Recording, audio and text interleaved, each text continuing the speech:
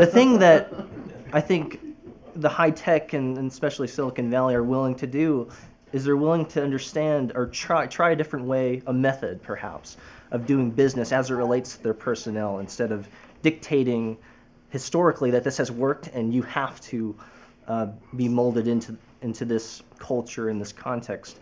I think the church could spend a little bit more time listening to its creative minds within its walls instead of saying, you know, this has worked historically and this is how it's going to work.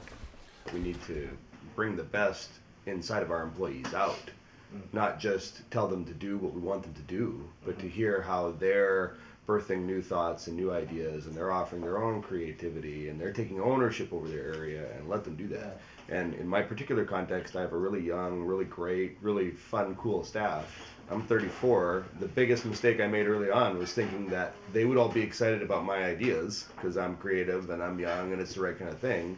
And it doesn't matter because as soon as they're mine, they're not theirs. So it's only work, not play. It's very easy in church ministry, though, to accidentally put people in silos while you think you're being collaborative. I just think that pastoral ministry is uniquely predisposed towards silos while forcing us, while deceiving us into thinking we're collaborative.